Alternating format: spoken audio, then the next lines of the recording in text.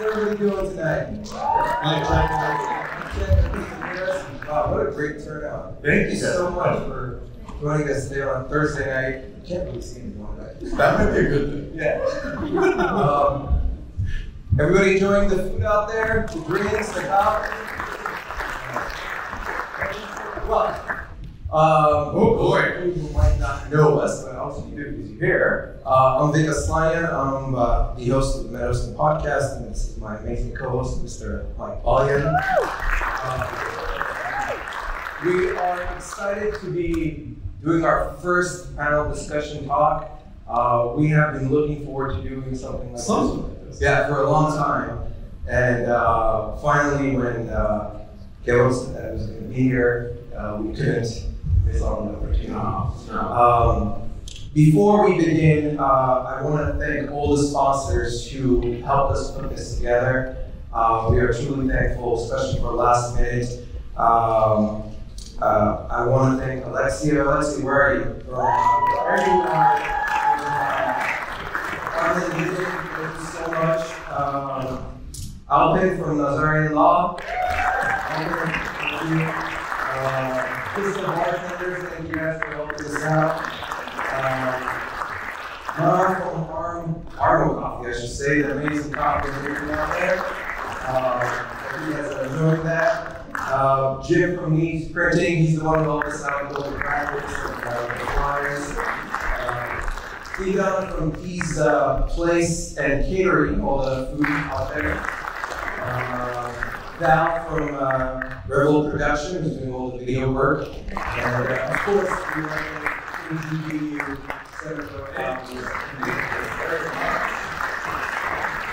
So, what is the point of MerTalk? As you guys know, we talk about on our podcast all the time how important history is.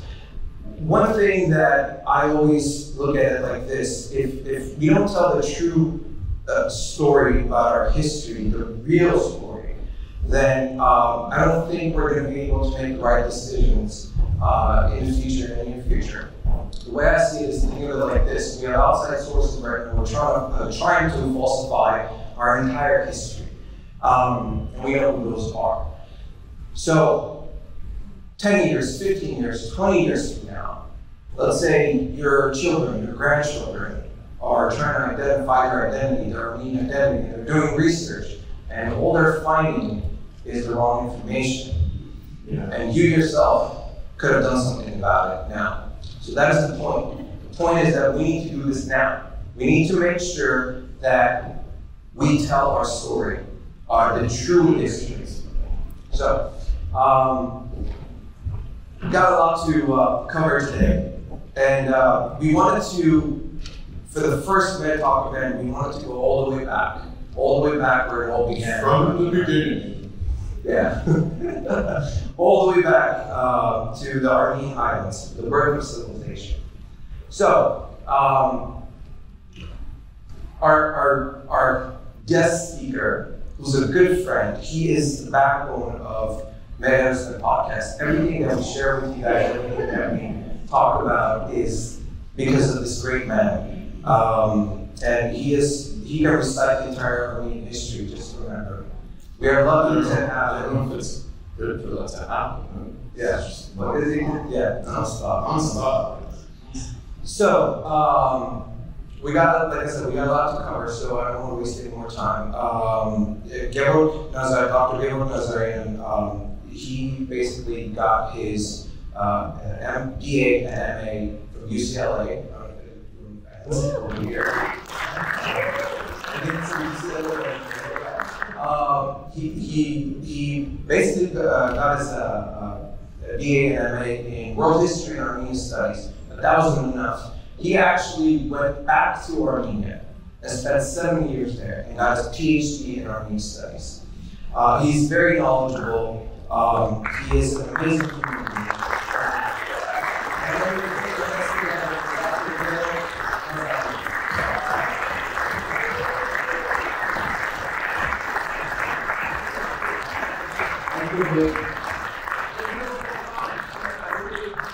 Thank you for being here on Thursday night. I really appreciate it. hopefully you enjoy what we're going to present. So thank you so much for all that, you came here. So yeah. We're going to have a great conversation. Yeah, we're going to take you guys all the way back about 12,000 years.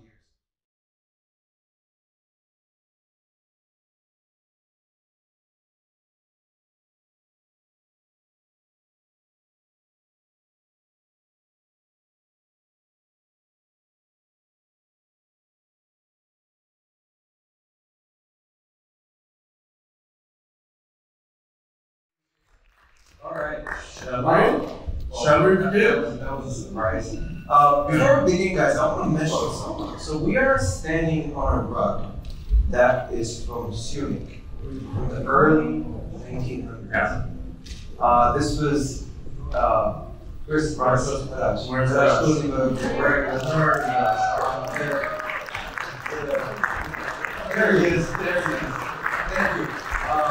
Artashes is, we call him the rug guru, and he's a very special man. Those of you who've seen our episodes, he's been on it twice, but we are honored to be standing on this amazing rug with so much history. But Messages. all right, so we're gonna start. You ready? All right, let's start. See, thank you. All right.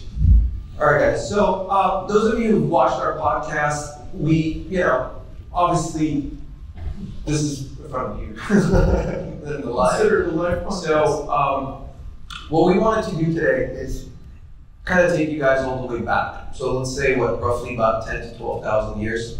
We're going to be covering call it the birth of civilization, exploring the cradle of civilization. So to kind of begin, let's travel back in time. 10 to 12,000 years. Can you tell us what led to the establishment of civilization that far back? Absolutely. Well, as many of you would know, that basically civilization began in Armenian Highlands, in Armenia. So it is a very important event that marked the beginning of not only Armenian civilization, but more generally human civilization. So when we say the beginning of civilization, we're not talking about just the beginning of the history of the Armenian people, our own people, but all of human civilization. Yeah. And when we say civilization, I think we have to be pretty clear that what we mean by that. Vic, what we mean civilization. So obviously civilization in itself is the beginning of human civilization. And very briefly, before that, the human communities lived as hunters and gatherers. So what that means is like our early ancestors, they lived, they would hunt various animals, they would also collect various shrubs and things like that. And this is the way they actually lived for hundreds of thousands of years. Because we know that, early modern humans, they have a history of few hundreds of years, thousands of years. Yeah. Right? And that period is known as the Old Stone Age or the Paleolithic. Yeah. So humans, early modern humans, they lived this lifestyle for hundreds of thousands of years, believe it or not. And at one point, they lived in caves. As I said, they lived as hunters and gatherers that would actually hunt various, animals. They would also do some fishing. They would also collect different shrubs and things like that. And they basically sustained them for a very long time. But at one point, around 12,000 years ago, humans began to very radically change their lifestyle. This is a period that is called as the Neolithic or New Stone Age. This is the time that the first settled communities began to take shape in Armenian Highland, in Armenia, more specifically in southwestern portions of Armenia. And this is the time that the first communities, settled communities, began to take shape. So the humans they basically changed their lifestyle from hunters and gatherers who lived mostly in caves to settled communities, and just a lot of the first that we know as the beginning of civilization, this is when it actually began. This is the beginning of architecture. This is the beginning of first settled communities. This is the beginning of even first use of iron, different metals, various metals such as copper. And this is the transition time when our ancestors transitioned from the use of these early stone tools and weapons such as obsidian, which was a very important volcanic glass that was used as tools and weapons, to even early use of copper. So this is a very important time, and we have actually a number of firsts that we're going to talk about in very detail what they are big. So for hundreds of thousands of years, you had the Paleolithic or the Old Stone Age, and the beginning of civilization ushered in the Neolithic, which is the New Stone Age, which is marked by the first settled communities that began in Armenia, which we're going to talk about in very detail, what those communities are, what was happening in those communities, and what first civilization meant back then, some 12,000 years ago. Yeah, we're going back, what, about 10, 12,000 years, right? According to mainstream narratives and mainstream history, we understand that the Ice Age more or less started to thaw out, or the Earth started to thaw out around this time, right? This is more or less right when this all began, correct? Absolutely. And what kind of proofs, what kind of things, what caused during this time, during the thawing of this, to kind of, what happened to the Armenian Highlands for this to all start up, and where did it begin exactly? Absolutely, that's a great question. And if you permit me, Mike, I wanna I wanna use some slides to actually illustrate my point. So what I say actually resonates with the visual data that we have, if we may. So I would. Great, awesome. Okay, so we see the core area, Mike, of what I just described. So basically, this is southwestern Armenia, southwestern Armenian Highland. We see that basically an area extending from the Van, Lake Van, all the way to Urfa, and a little bit down to northern Mesopotamia, which historically was referred to also as Armenian Mesopotamia because it was part of the Armenian civilization. We see this is the core area that represents the early first human communities that actually settled down and began to develop human civilization. This is the core area, and by the way, if you notice, this map is in German because it was done by the German Archaeological Institute, which is the only non-Turkish entity that is allowed by the Turkish government to do digs and do archaeology in what is today Turkey. So the German Archaeological Institute is behind all of the research that we're going to talk about, right? Okay. So what we actually say, it's not my research, obviously, is the research of the very important German Archaeological Institute, which in close collaboration with the Turkish government, with the Turkish Ministry of Tourism and Ministry of Culture, is doing these excavations in this part of, important part of the Cradle of Civilization. Okay. By the way, I want to let everybody know we will have a Q&A after we're done.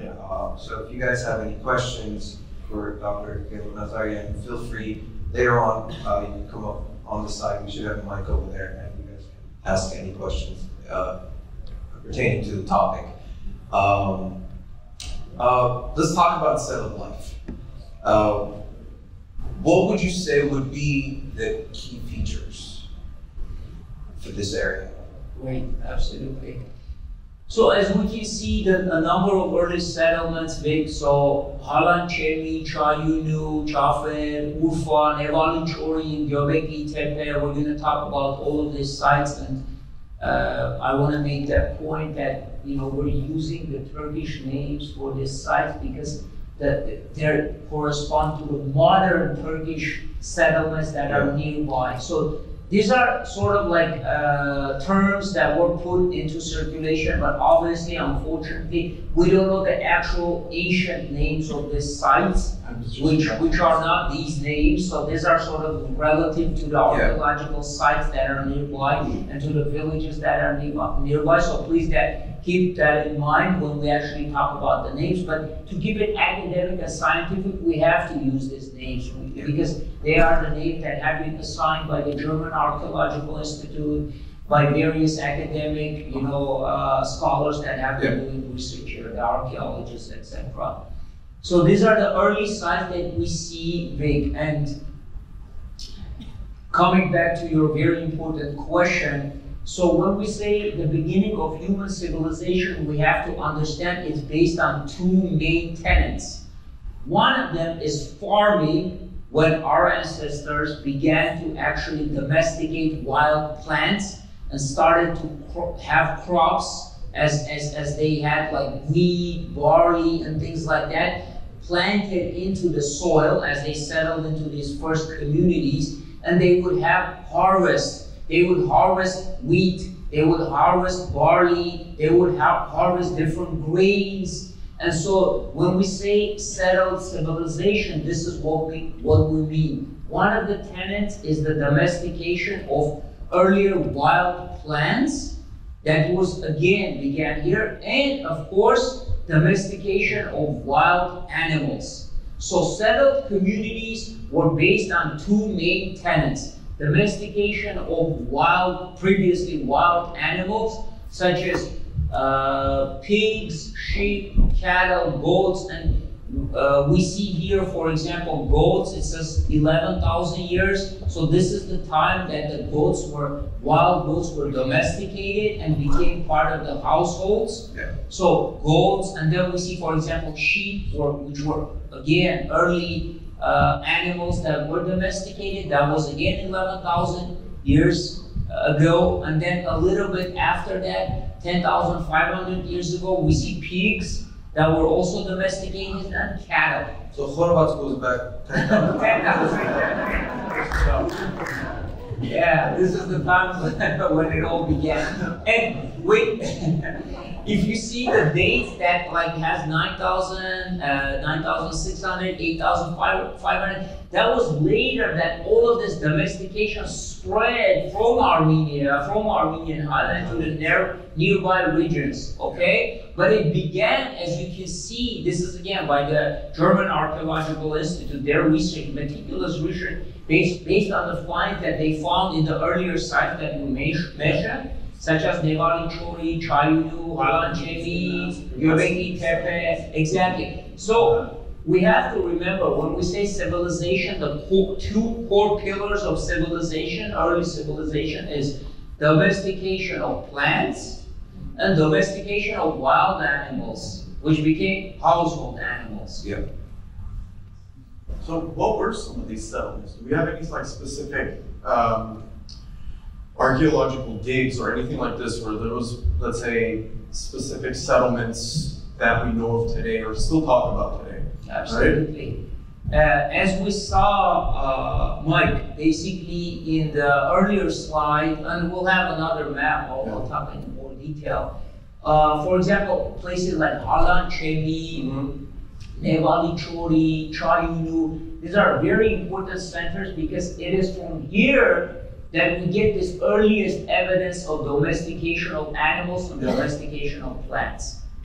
And not only that, of course, we're talking about just that, but there are a lot of firsts that came out of there, including architecture, because this is the time that our ancestors began building the world's first temples, first house buildings, including just average buildings, just dwellings for the human beings. This is where it all began. As I said earlier, prior to that, our ancestors lived this cave life, so they were cave dwellers and hunters and gatherers. So this point, around 12,000, 11,000, 10,000, it's about 2,000 year gradual period, marks the time when our ancestors began to settle down in these settlements, and they developed this settled community life, which as we know, as I said, is the beginning of human civilization. And that obviously probably spread all over the place. And it gradually spread to other parts, including Mesopotamia, the greater Middle East, spread to Asia Minor, especially to places like Çatalhöyük, Aşilhöyük, which is further west. It's right there when if you see that 8,500 degree. So those settlements later on were offshoots of the core civilization, and we saw the map of the core civilization, which was in the southwest of Armenia, right? In places starting from the Van Sea all the way down to Urfa, historic Armenian city of Urfa or Urha, which is about a 200-kilometer span. I mean, if you look at for the lake one, it's a vast area. We saw the map, right? Outlined by the German Archaeological Institute. So here are some of the sites, Mike, that you were actually referring to. So we have to remember Halan Chemi, for example, in historic Armenia, is considered one of the oldest human inhabitations that we know of. It's about 12,000 years, from somewhere from 11,500 to 12,000 years. From Halan Chemi and Çayunu, Nevalichori, Göbekli Tepe, and Karaman Tepe are some of, this is the core area that we earlier saw in the map, and believe it or not, it forms part of one civilization, because the architectural and cultural artifacts that have been found from here show that it's one civilization, it's common civilization. Yeah. And we'll see a little bit later on why, what is the evidence that actually shows that. But these are the early sites, and the Çatalhöyük, Aşilhöyük, and Çanhasan, Çatalhöyük, and the others are later offshoots that basically also show that gradually this wave of civilization from the core area in Armenian Highlands spread further west to area that we know as Asia Minor. So this area is known as the Asia Minor Peninsula. Çatalhöyük, Çanhasan, Aşilhöyük, all of these sites are in the Asia Minor Peninsula. However, they're intimately connected with the core area. So there were actual people that actually, moved further westward and actually took that civilization with them further west. Now, are there translated versions of these names in Armenian, or is it? I know we're using the Turkish names. The Turkish names because. Well, for example, that's a very good question. This core area that has monumental architecture, which we're going to see in a little bit, the Turkish government has designated as stone hills because they have these earliest temples. And we're going to talk more about those early temples. They designate them as stone hills, or in Turkish, taş tepeler, which means stone hills. All of this area, there are about 12 such important core sites that have this monumental architecture of the world's earliest temples, starting with Göbekli Tepe, which in Armenia we call as Artashes. They actually have designated as taş tepeler, but that's a designation given by the Turkish Ministry, Cultural Ministry to this area. And all of this actually shows that we're going to see evidence that it's the builders that built, for example, Artashes or Göbekli Tepe, the earliest temple, world's oldest temple, which is some 12,000, 11,500 years old. And the nearby sites are intimately connected. The builders of Göbekli Tepe later on built similar temples in the nearby areas, such as Nevalichori, such as Karaman Tepe, and a number of other sites. Okay.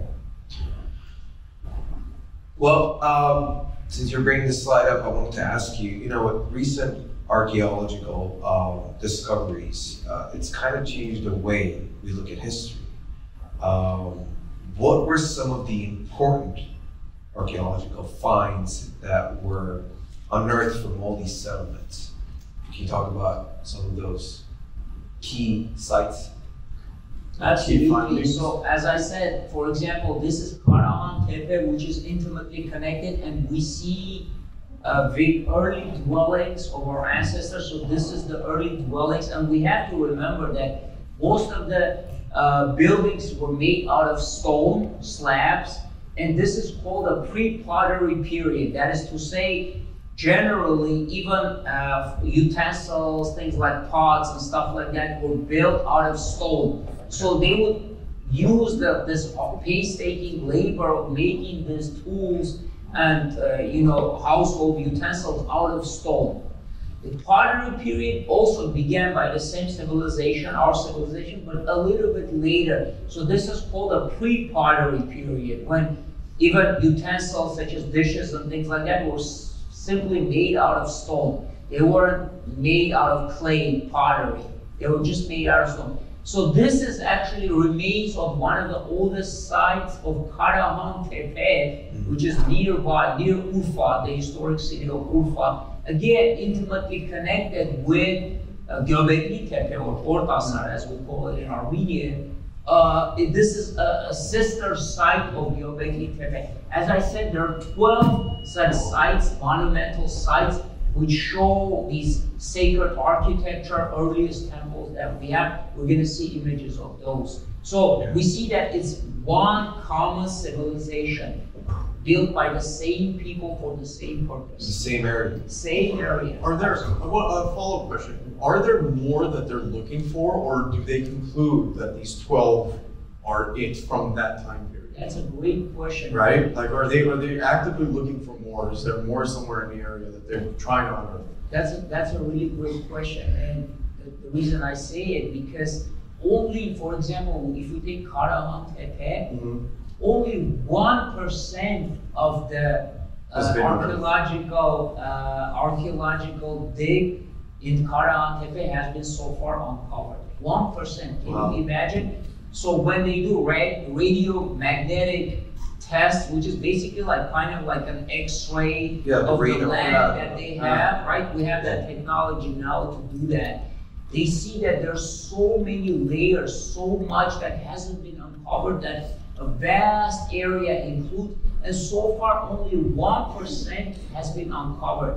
Only 5% of Göbekli Tepe of Ortasar has been uncovered by archaeologists. So can you imagine, we're just learning what is there.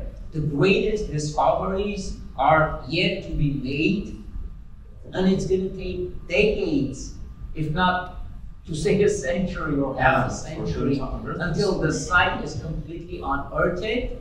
And as I said, it was began by the German Archaeological Institute, and now kind of the Turkish government has taken over. So they're doing most of the digs now because they realize how important of a site this is. Yeah.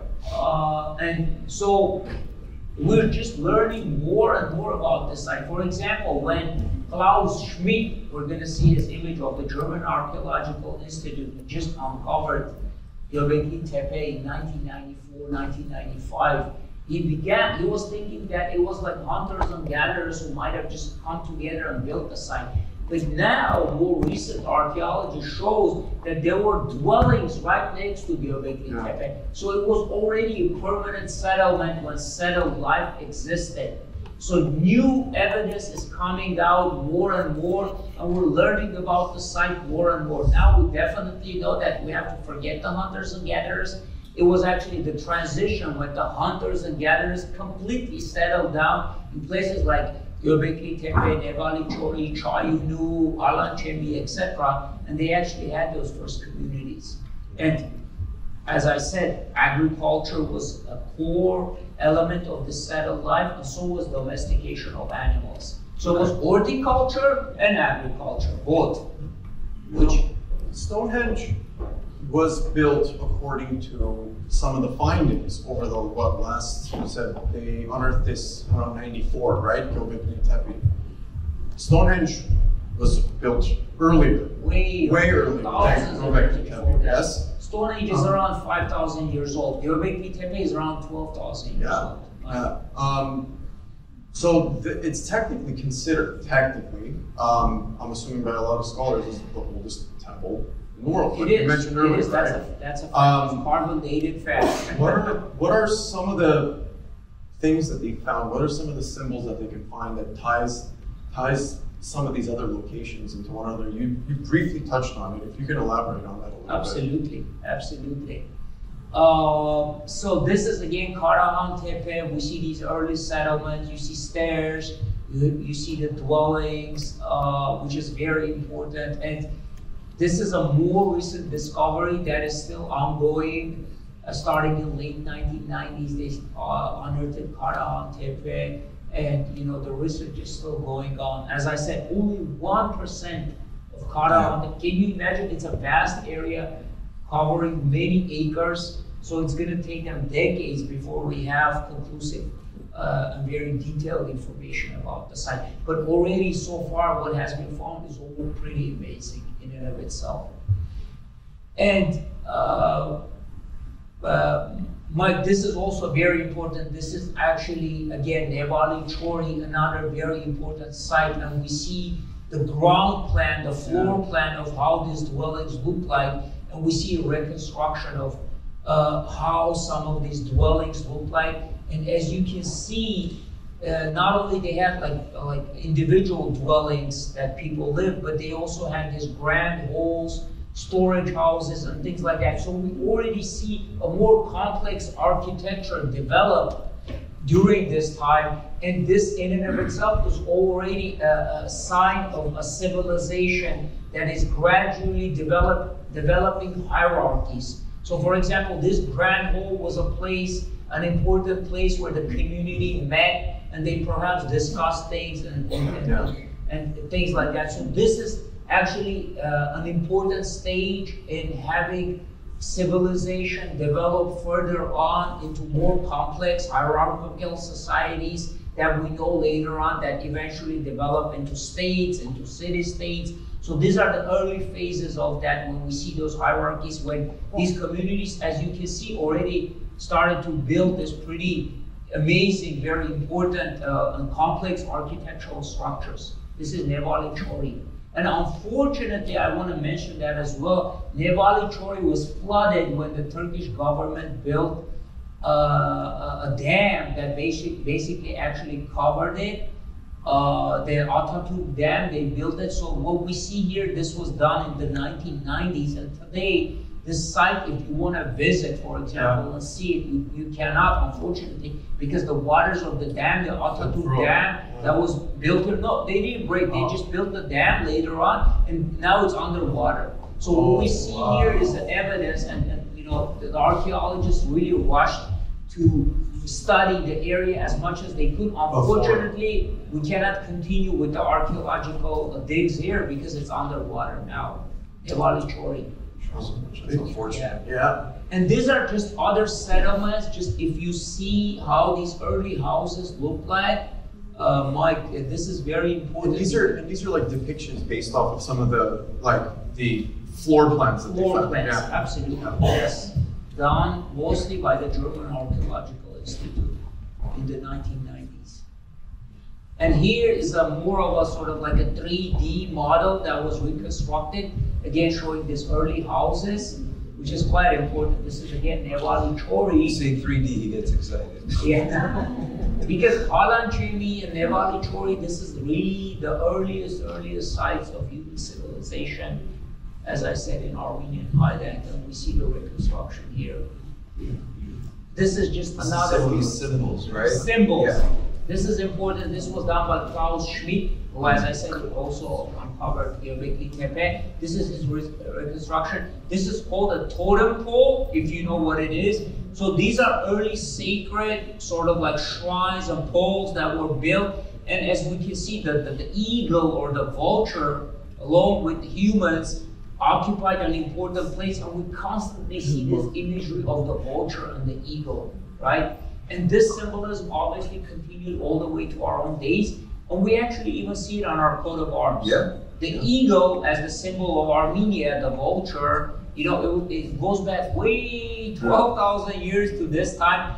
And even we see the old, not even the coat of arms of Armenia, we see, for example, if you know the Artuni coat of arms, they have this depiction on the Church of the Holy Cross that you actually talked about on one of your podcasts. You see these eagles, you know, facing each other. It's actually on the Church of the Holy Cross. So do you see the continuation? What was it about the eagle? Do we know what it was about the eagle that we were so, I guess, respectful towards it, to have it to be on our symbols and you know the coat of arms? So is there anything specific about it? Well, there are different interpretations. That's a great question, Vic. There are different interpretations. Some say it's the eagle has been always the symbol of freedom. You know, he's like the king of the sky, right? You know, and the lion is the king of the land, right? That's why we have both animals on our coat of arms.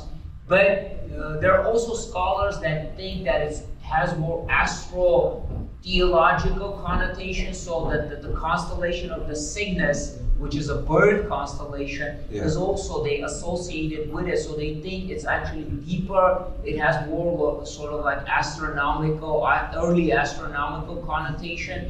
Because you know our ancestors also knew that they worshipped the sky. They had this connection with the sky and with you know early astrology. So they actually connected with the Cygnus constellation of Cygnus. So speaking of that, I have a question, teacher. That hole in the middle, would that possibly, I don't know if you would know anything about, would that possibly something that aligns with any celestial body? Yes, it does. It not only these holes, we'll see a little bit later on slides with these holes drilled inside the huge pillars of Göbekli Tepe, Nevali Chori, Karahan Tepe, etc. So again, we don't know 100% what it means. There are different interpretations. Some people say that, you know, it is actually the point of the entry of the astral and the solar light. So that had like solar astral connotation. For example, in various equinoxes, right? The winter equinox, the solar equinox. There were certain rituals that were done in these early temples by the people who felt that they reconnected with the universe, with their ancestral spirits, with other spirits. So the temples were this point when the people felt, the worshippers felt that they're reconnected with their ancestral spirits and with this cosmic energy. This is how it is actually, you know, one of the explanations. We don't know 100%, but you know. I mean, it's good. Good enough reason to speculate. Yes. And this is another first. This is actually a full feature, about 12 to 11,000-year-old sculpture of an early human that has been unearthed from nearby from Urfa, because Urfa is this important key place. Most of the sites are centered around Urfa. Historically, it has been known as Armenia's Urha. So this site, this has been found from Urfa, and this is about 2 meters tall. The statue of early human being. Yes, it is now housed in the Urfa Museum. This is the oldest depiction of a human being, about 12,000 years old, that has been found from an archaeological site near Urfa, and is currently displayed in the Urfa Museum, or you know, I 2 meters. I know, 2 meters. It is 2 meters. Yeah, this is the earliest, like, fully carved, freestanding sculpture of a human being. Another first from this period. It's about what, 6 feet? It's about about 6 feet tall. Yeah. So they actually made it pretty much, you can say, like a human lifelike sculpture of a human being. Here it is, just from the back and the front, just another depiction to give you a better view and idea of how it looks like. And is that granite? It's actually limestone. It's actually limestone, like, because limestone was readily developed in the area and it's more easily worked.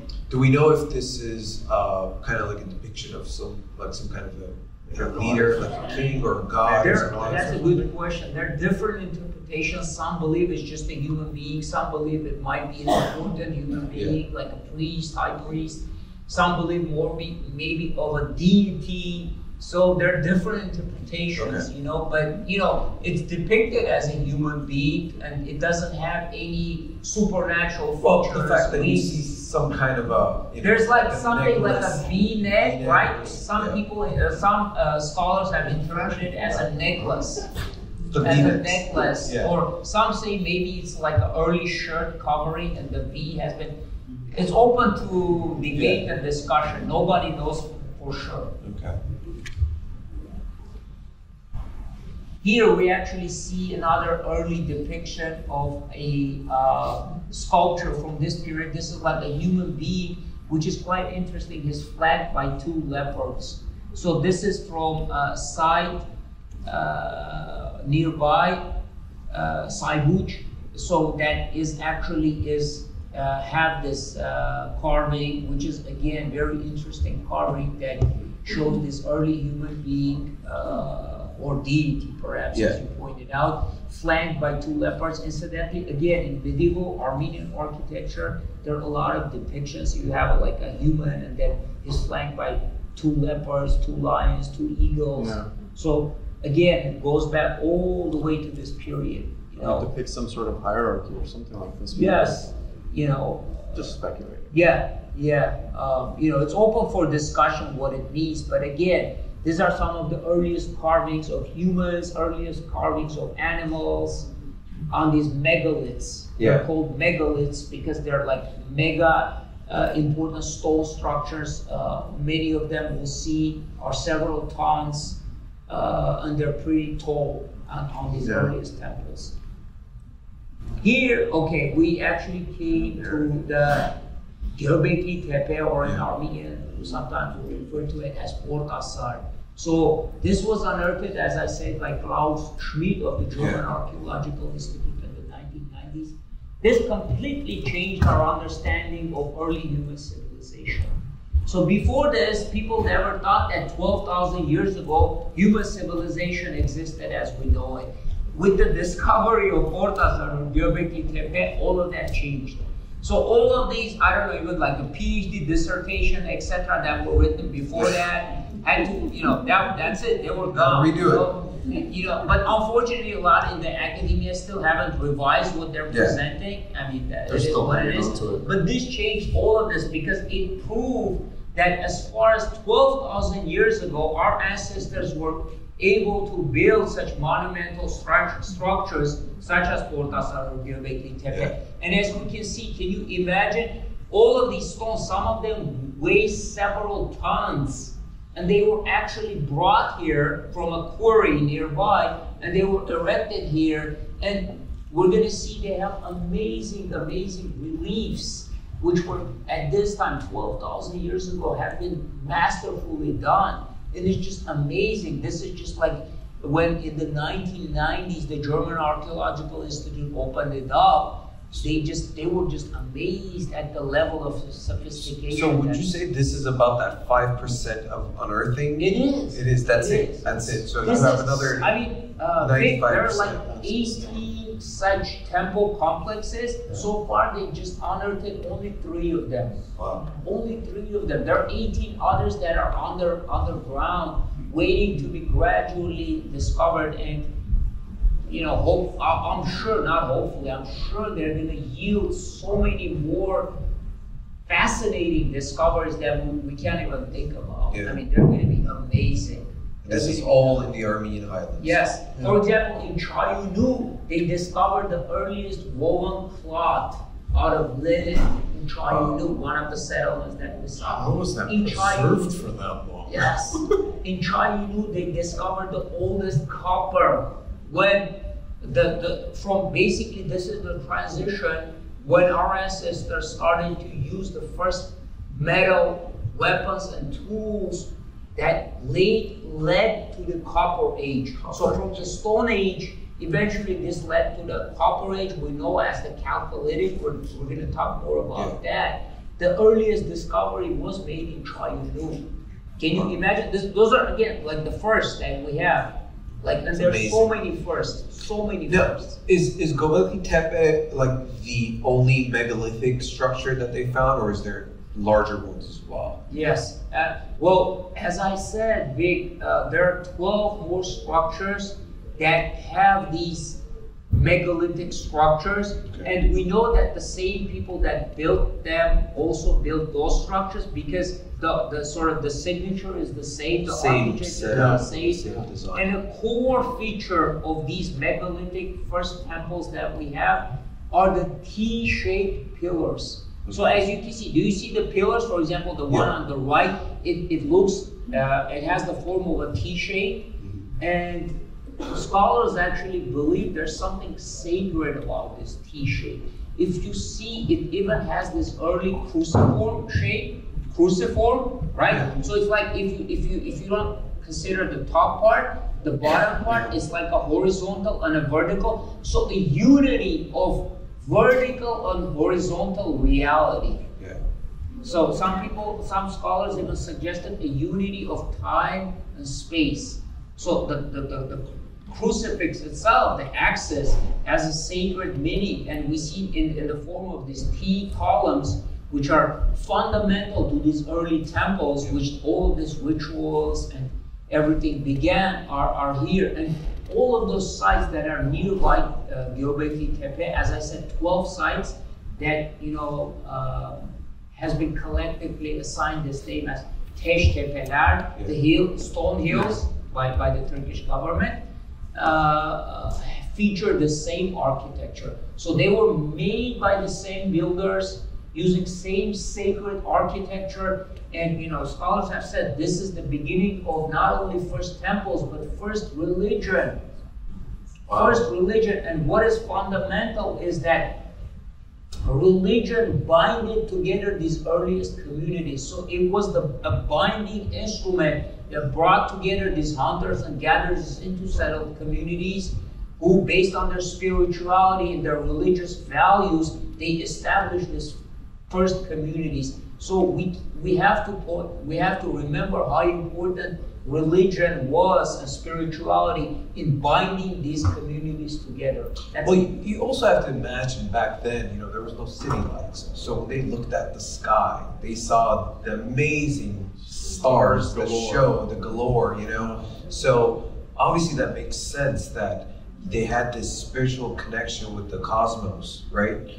But it's fascinating. It's fascinating. I mean, you see the detail. Wow. This is again.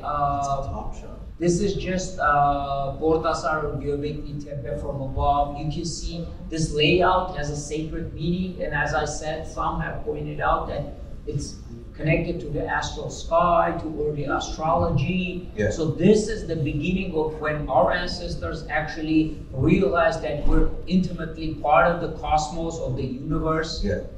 That this spiritual energy that came to them was an integral part. So they were deeply spiritual people. From these early shamanic totemic traditions, we had developed this early religious binding thing. They understood that the power of life, intimate connection of life, was intimately connected to the cosmos, to the universe. Yeah. They were deeply religious and spiritual people.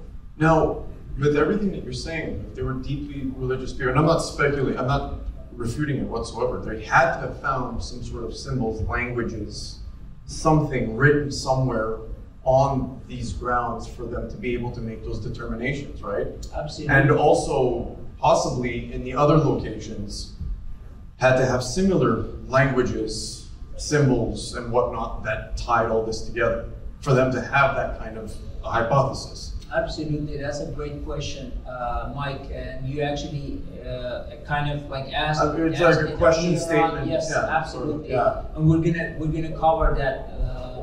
I just want to show that currently, Mike. This is again Göbekli Tepe. Recently, in order to protect it from the elements, enclosure has been added. So those earlier were earlier photos. Like a dome has been built. And then, this is the current state. So the earlier photos were done earlier in the late 90s, early 2000s, and this is how it looks like now. So any one of you, whoever has a chance to visit around Urfa, definitely visit the place. You can, as a visitor, you can go and see it. They've made this enclosure to protect the site. And this is the location. You can see how close it is to Urfa. Göbekli Tepe. It's very close, 20, 25 miles from Urfa, and it's on the Syrian border again. And this is Klaus Schmidt, who actually uncovered the site, discovered it in 1994 of the German Archaeological Institute. He actually unfortunately passed away in 2014, so the Turks kind of took over, and now they're doing most of the excavations. But this is him, and you can see some of the also reliefs on the T-shaped columns. Yeah. And you see like these wild boars and ducks, and what is amazing also these holes, drilled holes, which is quite amazing.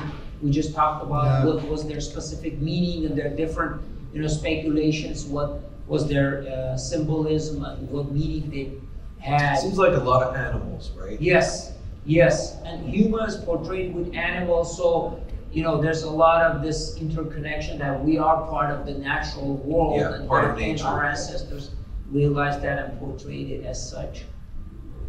Here, this is quite amazing. As you can see, they even have these reliefs of these animals. If there has been different interpretation of what it is. Some say it's a leopard or something, but I just want to show the level of mastery of just carving this. Can you see it's like almost a 3D image that it's basically like the animal is like walking. It has been depicted as such that is basically walking on the pillar. It's been just like, can you imagine it is carved on top of the pillar, right? This is very masterfully done. I mean, considering this was done some 12,000 years ago, it's quite remarkable, to be honest.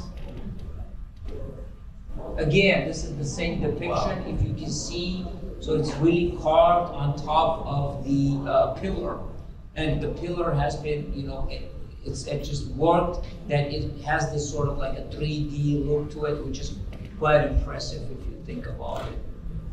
Again, just more of the reliefs on these pillars, which are quite interesting. Mostly, as you pointed out, animals. Here again, a fox or some kind of an animal depicted on this pillar. And what is amazing, this is basically a reconstruction, a modern reconstruction of how possibly Göbekli Tepe or Ortasan looked like. You can see the dwellings that adjoin the Ortasan complex. So, people lived, this was their temple, like an open air temple, which they worship, right?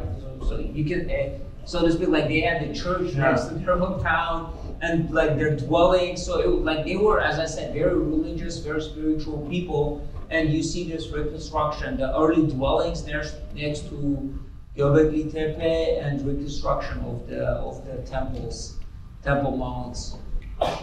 Here we see, and here, Mike, this is actually coming to the question that you were asking. So we know that basically pretty much at this time there wasn't a writing culture, so this is a prehistoric period. Usually when we say historic period, we mean the writing period when earliest cultures had a writing system, which starts about 5,000 to 6,000 years ago when we actually had the earliest written inscriptions. So this is the prehistoric period. However, what is quite interesting, you have these early symbols or pictographs, or I don't know what you want to call, that actually are portraying something, are telling us something. And we know that, for example, these symbols, the pictographs that we have on various, mountains, on the rocks, are telling us something. So you kind of write that this early symbolic system, symbol writing system, the pictographs, eventually led to early writing systems, which in turn later evolved into the earliest, cuneiform writing, earliest alphabet writing. So even the earliest alphabets that we have hail from these early symbolic writing systems that we can see at Ortasan, at Göbekli Tepe. If you can see, for example, there's like a crescent-like symbols. There's a symbol like looks like the letter H, later Latin letter H.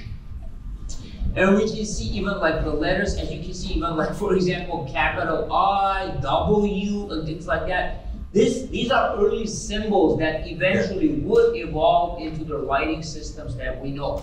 Obviously, they meant something, they were sacred symbols, but they haven't been deciphered so far. We don't know what our ancestors were trying to tell us by these symbols. Here they are. A lot of animals. Yes, here they are. This is again, these symbols, right? I mean, even our alphabet, if you trace it, even our Armenian alphabet, if you trace it, its origins go back to these early writing systems. It evolved, it evolved, it evolved, and eventually became the alphabet that we now have, the Marshalltown alphabet. And you see these early pictographs, early hieroglyphs, early writing that you can see here, the symbols. And as I talked about that, you also asked the temple. The temples, right? Yeah. This is not Göbekli Tepe, this is Nevali Chori. Unfortunately, right now it's underwater because of the Atatürk Dam. Yeah, that's unfortunate. But as you can see, do you see the same T-shaped pillars, which have a sacred symbolism? Oftentimes, there are two T-shaped pillars that are facing each other, which obviously has some symbolism, as you can see in the reconstruction. And joining nearby, there are also these T-shaped pillars that also connote something. So obviously this had a very deep symbolism. You know, the worshippers would come here, they would worship, and they would actually, you know, have these ceremonies here. Now, would you say this would be the first official temple, since they discovered so many of them? Well, Göbekli Tepe, Karaman Tepe, and Nevali Chori are considered sister sites. Okay. So they're pretty much based and built around the same time. Arguably Göbekli Tepe is the oldest of the oldest one. Karaman Tepe just was built around the same time, maybe a couple of hundred years later. And Nevali Chori was also built around that time. And as I said, there are 12 such sites that have these T-shaped pillars, which obviously tell us that they were built by the same builders. Yeah. Same builders, same civilization. 12 such megalithic sites. It's amazing. And here, this is again from Nevali Chori, we see these already human depictions. I mean, this is also quite impressive considering this statue was made around 12,000 years ago, 11,000 years ago by our ancestors. You know, and they have depictions of this statue. I mean, this was quite amazing considering the age. You know, the artist back then, 12,000 years ago. 12,000 years. The sculptor, he made this statue. Can you imagine? Sure, he was famous. Yeah, and it looks pretty realistic, relatively speaking. I mean, and you know, it was so impressive that even the Turkish government used it to promote these sites for the tourism industry. And this is what they do, but funny enough, they say Turkey, cradle of civilization. So, you know, as we know, as we named our talk today, Armenia, the cradle of civilization, but unfortunately, since, you know, it's controlled by Turkey today, they always present this as ancient Turkey. Ancient Turkey, Turkey, cradle of civilization. Or at best, they would even say Anatolia, cradle of civilization. But as we talked so many times, this area was never part of Anatolia. Yeah. It's been just rewritten. The history has been rewritten. Now it's presented as Anatolia, unfortunately, by the Turkish government. And lo and behold, here's an example. This is actually a magazine cover from the Turkish Ministry of Culture, which says Neolithic in Turkey, which is the beginning of civilization, the cradle of civilization. And they present, for example, the sculpture head that I just showed on the cover of this magazine, you know, as an important find of depiction of early humans some 12,000 years ago. Now, is there a group, or maybe in Armenia, I'm not sure, that is challenging these terms as far as them saying that, you know, Neolithic in Turkey? Is there some kind of movement happening from the Armenian side, or even academia in Europe that has realized that this is Armenian Highlands, right? Well, unfortunately, for example, like the German Archaeological Institute, they're very careful and they go along with the narrative, because if they don't, the Turkish Ministry of Culture will simply not let them continue with their excavations. So unfortunately, we can't expect much from the European side because they just want to do digs. Yeah. They just want to do digs. They're saying like, you know, we don't want to get involved in politics. We just want to do our digs. So we can't expect much from them. And from Armenian side, there have been some work, some scholars, you know, have pointed this out, but I would say not enough. So we have to, you know, and hopefully part of our, you know, talk here is also part of that to illuminate all of this. So, you know, some research and some, you know, articles and work has been presented, but I would say much more is needed to be done on our part, you know. You know, usually during the live shows, we always say, everybody, thank you for joining us, but everyone's so quiet. Are you guys enjoying this so far?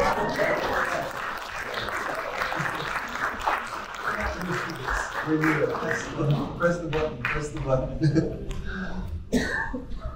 Okay, this is just again the same relief. I just, you know, wanted to show a different depiction of it. And this is the Karahan Tepe. If you look really close, if you don't know, you might say this is Göbekli Tepe, right? Because it was built by the same builders, right? You see the sacred circle, right? That has like the symbol of eternity. Because we know even our ancestors, they revert the circle as this unending. It doesn't have a beginning or an end, right? In and of itself, it's sacred. So it was done in this pattern, and the T-shaped pillars, which I said is early form of the cruciform, and I would even make the argument of early form of Vishapakars. So later on Vishapakars also, and even the later Armenian Khachkars. Yes. So the tradition of Khachkars or Vishapakars, remember, it goes to these T-shaped, which is basically a cross, right? Horizontal and vertical. The sacred unite, the two opposites unite. It's like time and space unification. This had a very deep symbolic connotation. I want to mention, we did an amazing episode about Vishapakars. So if you guys get a chance, go back. It was last season, right? Yeah. Season 2. It's fascinating. You guys should go watch that episode. I didn't even know about any of this stuff. I know. I'm not even kidding. So. This is again Karahan Tepe, which is an important site. This was found after Göbekli Tepe, and as I said, only 1% of this site, it's a huge site, has been excavated. Yeah. So can you imagine what we see here? There may be like 40, 50 such temples all around it that still are waiting to be uncovered from earth. Wow. Again, this is just Karahan Tepe.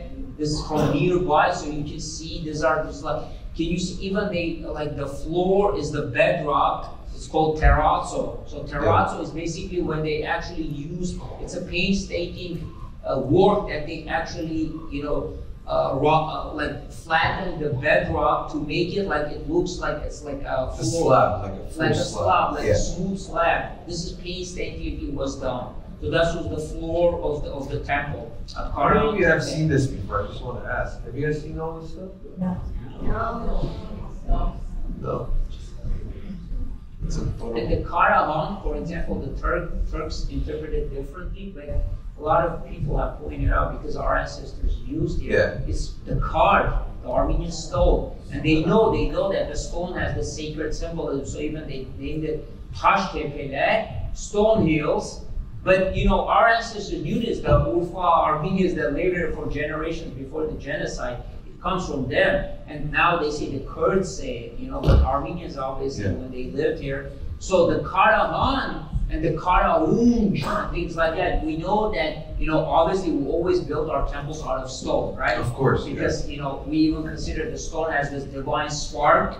It's connected to the universe. So Karahan here, the interpretation as the Turk give it, connected with the black and etc. No, it's more archaic, connected with the Armenian word kar, stone.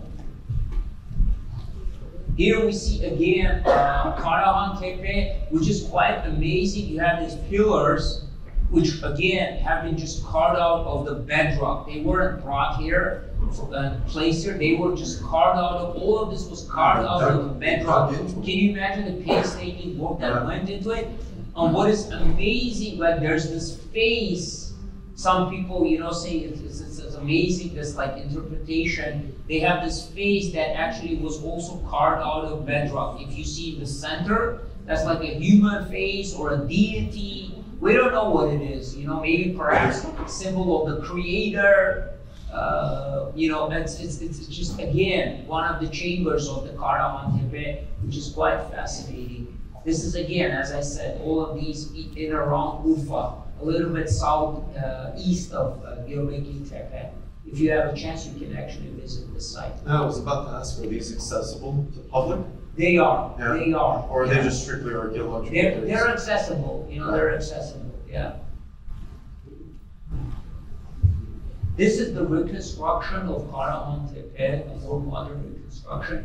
So when it was functioning, you know, as a temple, as an open-air temple, so this is the place that, you know, our ancestors was, you know, have these rituals in this temple. So this is the reconstruction of the Karaman Tepe, or what so far has been uncovered. If you even see the hills in the back, all of this is part of this huge, vast, monumental area that houses more and more of these uncovered temple mounds, you know, in the back. So we're going to know more. So I don't know, maybe in a couple of years we have to do another more finds, yeah. More finds and present them. Dawn of Civilization hopefully Part the Turks would actually not hinder, you know, the research that needs to be done here. And here we actually come to a very important point that, you know, the genetic and the comparative linguistic evidence also points out to the Armenian connection. And before actually this slide, we have actually a video by two outstanding New Zealand comparative linguists, Quinton Atkinson and Russell Gray. So these two scholars are amazing. You know, they worked for many years at the Oxford University, leading, you know, biogeneticists.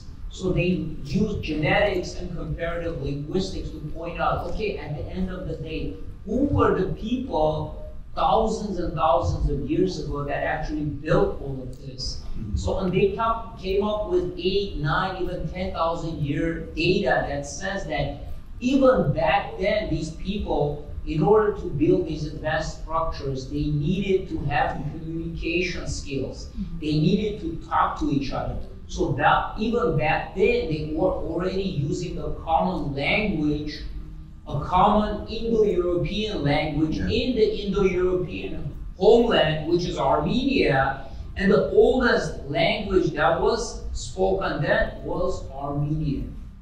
Wow. This was said by these leading New Zealander linguists, Quinton Atkinson and Russell Gray. And believe it or not, there's a German documentary that was done on the beginning of human civilization that actually interviewed these two scholars. Yeah. And they did the interview in English, but they later on dubbed it into German because the documentary is in German. And then we came up, actually a friend of mine, Vic Aslanyan, came up with, he came up with, who was a guest at your show also, by the way. People of art. People of art. Yeah. So he basically dubbed it into English. So I would ask if it's possible to see that short 30-40 second segment when Quinton Atkinson himself is actually saying that Armenians from 8,000-9,000 years ago in their own homeland, they began all of this, and Armenian is as old as 8,000-9,000 years old, as the Indo-European homeland is in Armenia, and it later on spread to other parts of the world. And the Neolithic revolution that we talked about, the New Stone Age revolution, also spread with these Armenians that actually spread. Can we actually see that short segment if we may? Okay.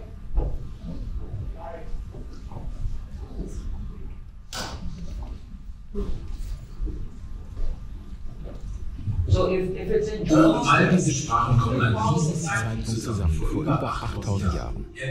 Und wo haben diese Menschen gelebt? Darüber gibt es schon seit über 200 Jahren große Debatten.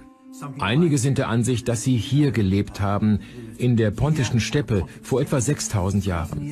Andere denken, dass sie vor über 9000 Jahren hier in Anatolien gelebt haben. Aber wir denken, dass genetische und linguistische Beweise es am wahrscheinlichsten machen, dass sie von hier stammen, aus dem östlichen, fruchtbaren Halbmond vor ungefähr 8000 Jahren. Sie sagen also, dass unsere Sprachen aus dem heutigen Armenien stammen? Wir denken, der Ursprung liegt hier, in einem Gebiet südlich des Kaukasus, etwa in Ostanatolien, Armenien und vielleicht im Nordiran. Und das vor über 8000 Jahren. Also diese paneuropäische Sprache wurde hier gesprochen. Ja. Und hat sich dann über den Kontinent ausgebreitet und verändert. In 3 Hauptrichtungen, nach Anatolien, hoch in die pontische Steppe und bis nach Indien und in den Iran.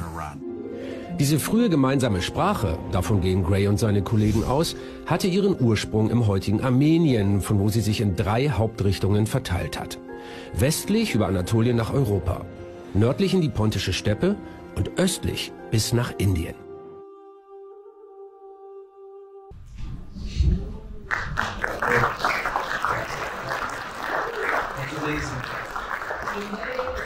Linguistic evidence points out that these Neolithic farmers who began civilization spread, speaking Armenian, spread to other parts of the world and carried civilization to other parts of the world. This is quite amazing, and we've been saying it I've been saying it for decades.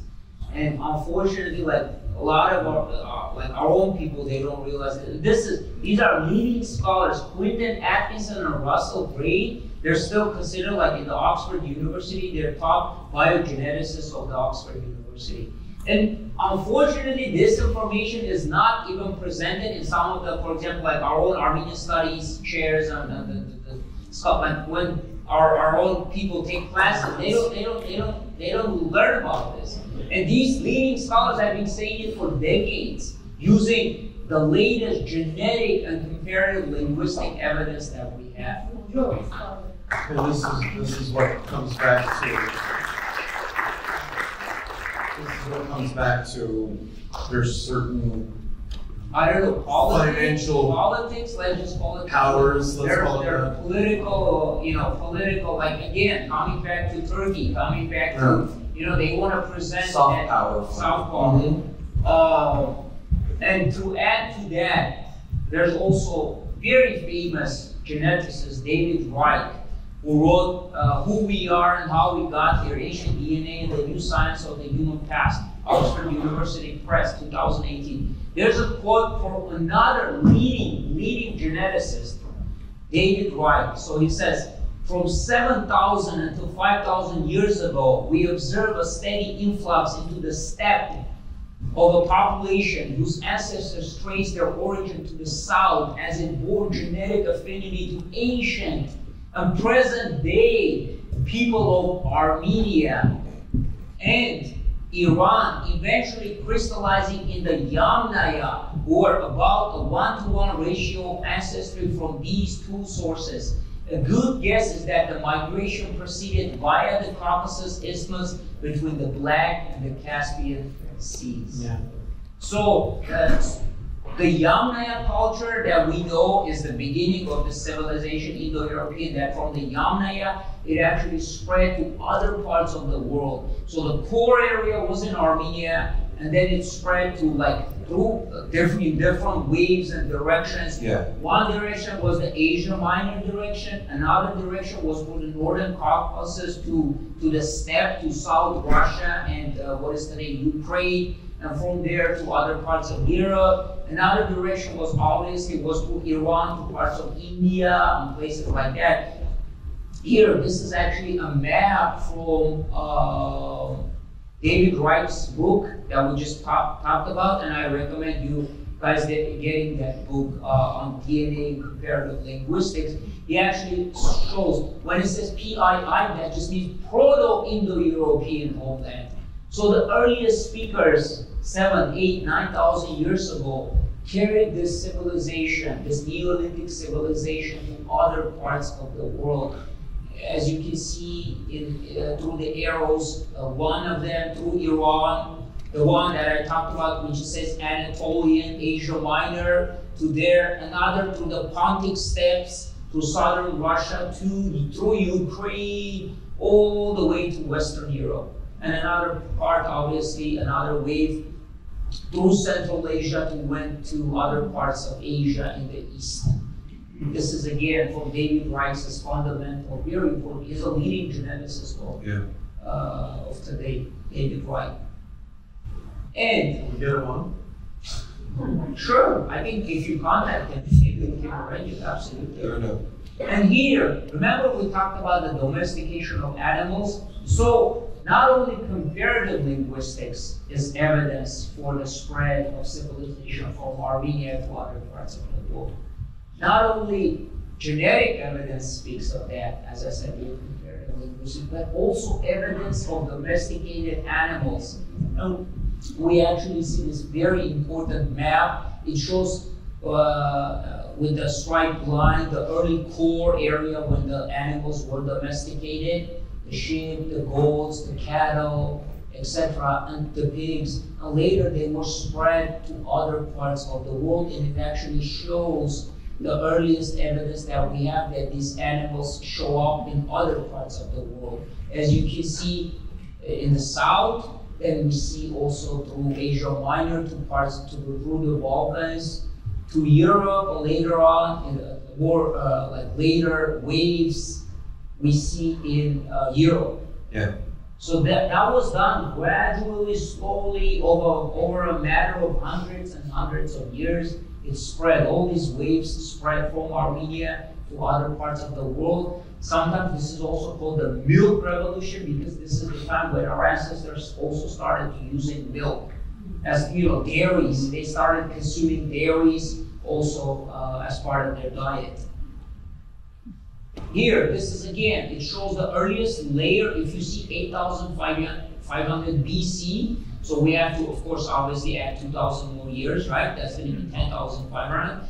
And then the agricultural revolution, the Neolithic revolution spreads to other parts of the world. You see like 8,300, 8,000, 7,800. And as you go further west, you see that, you know, other dates for the spread of this civilization, or that is to say, the spread of domestication of animals and wild plants, that is to say, agriculture. People began shifting from the hunters and gatherers to settled communities as agriculturalists and as horticulturalists. Yeah. So domestication of animals and wild plants. And that was, by the way, again, German Archaeological Institute. Yeah. And this, again, believe it or not, there are not only genetic marks for human beings, but there are also genetics for animals and plants. They also have genetic traces. So a genetic tracing has been done of early plants, including wheat, including barley, including grain, other various types of grains, and they all led to Armenian Highlands. That is to say, when these plants were domesticated, wheat, barley, grains, it all, as you can see, leads to the Van area, Van Sea approximately. And you can see that how it spread to other parts of the world. When they do the genetic tracing, they see that the earliest samples come from Armenia of these wild plants. So the people actually carried even the seeds and planted them there. The settlers moved, and the genetic evidence is not only human genetic evidence, but all the genetic evidence for the animals and the plants, which also has been traced. That's it? That's it. That's it.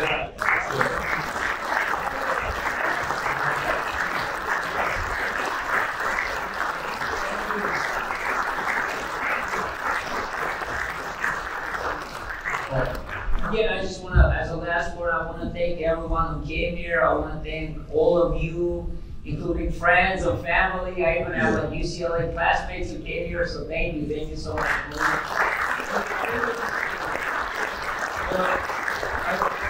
If you guys have any questions, we have a microphone right there, so we have about like maybe 10 minutes. If any of you want to ask a question, you can come up to the mic right there, and spotlight's on you. We got a question. The data that you showed, the early settlers or the early domestication of animals, go back to Tibet and all those dwellings. you mentioned there has been a carbon C test now. Now the carbon C test is 12,000 years of marker, right? But and as such, they are saying these places are, or they are concluding that the early civilization is 12,000 years. Well, there is a question here. What we saw, it takes probably several centuries, if not more, of a technology development to get it to that point. Now, we see a car today, we drive a car, and we look at the car in 1,000 years from now. We say that car is 1,000 years old, and it was marked at such a date. But until it came to that point, nobody talks about that. What I'm trying to ask is that 12,000 years or 11,500 years of animal domestication, how many centuries, how many generations of the so-called Neolithic people or late Paleolithic people took them to get it to that point? So where is it? That's the end of it. So how many thousand years or how many centuries we go before that? If you can elaborate on that, Artashes. Yes, thank you, Rash. That's a great question. Well, you're kind of right. You're spot on that. You know, the 12,000 years, oftentimes that we refer to, is sort of like, I wouldn't say it's final. Why do I say this? Because as I said, if we only have just uncovered a tiny percent of for example, Göbekli Tepe, or even less, Karaman Tepe, 1%. I mean, obviously, what we say cannot be conclusive and final, because obviously, when we, like, for example, we uncover the other 99% of Karaman Tepe or other 95% of Göbekli Tepe, then we can give a final answer to the question that you're asking, Raj. So I think you're making a good point. Is the 12,000 conclusive? I don't know, to be honest.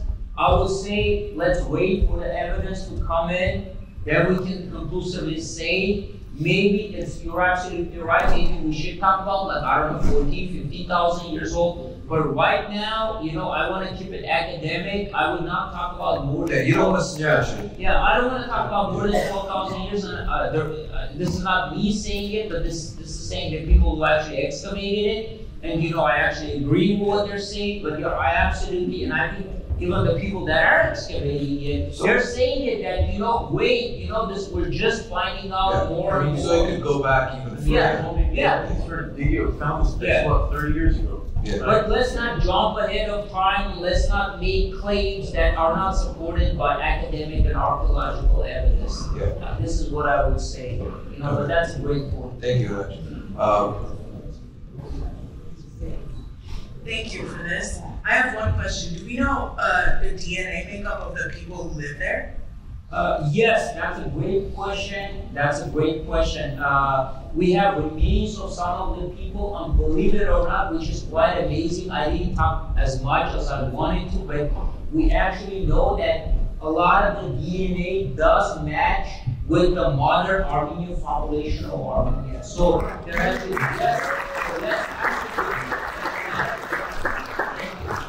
So, you know, oftentimes there have been other theories that were just simply thrown out there. The Balkan theory, the Armenians were supposedly invaders from the Balkans, but I'm sorry, the genetic evidence is completely contradicting what has been put out for many years. And unfortunately, even like in various like university, that was being taught as Armenian history, the Balkan invasion theory, but I'm sorry, genetic evidence simply completely contradicts that, and it has debunked that, you know, as simply not founded in any sort of grounded scientific evidence that we have. Absolutely. Thank you for the question.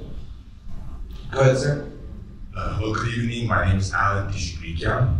My great-grandfather was Mufatsi himself, so it's very nice. I envy you on stage right now doing this talk. I just wanted to mention something, which is